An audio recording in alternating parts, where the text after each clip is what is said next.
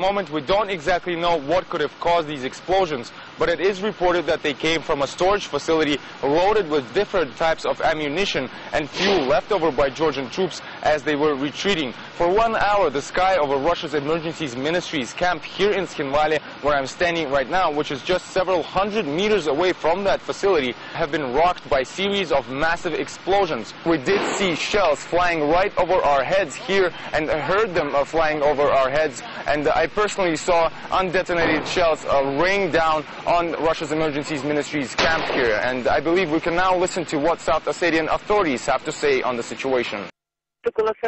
In northwest Skhinvali, shells have been exploding in units of the transport company near the emergencies ministry's headquarters. So far, about 80 shells have exploded. Everywhere is covered in black smoke. It's hard to approach the zone. It's dangerous, and it's been decided to evacuate people from nearby streets. It's not known what's caused these explosions.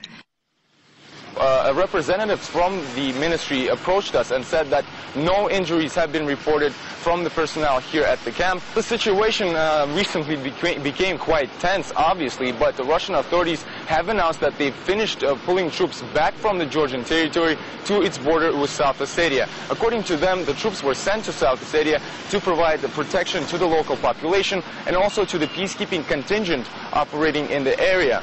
For these purposes, 18 checkpoints were organized in the so-called security zones.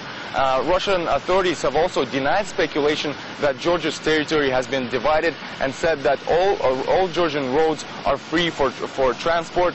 Also earlier, the West has criticized the Russian authorities for not realizing the six-point plan, which was mediated by the European Union and signed by Moscow and Tbilisi. And on Saturday, Russia's Deputy Chief of Staff Anatoly Nagovitsyn has announced that the pullback of troops illustrates that Russia is committed to all signed agreements.